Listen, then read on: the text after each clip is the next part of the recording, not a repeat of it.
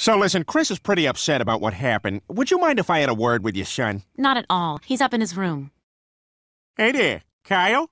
Hey, I'm Chris Griffin's father. Hey, I'm Chris Griffin's father. Now, that's not very nice. I don't sound like that at all. You're making me sound like Michael Stipe.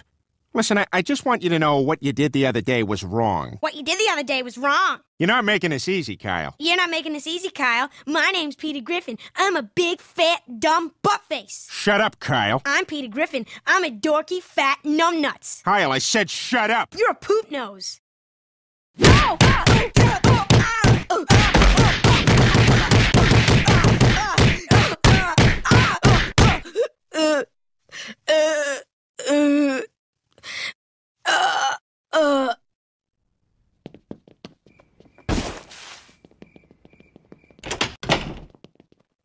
Hey, Peter. Hey, what's going on?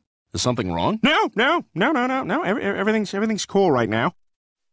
Might be some problems later, but we'll cross that bridge when we come to it. Hello?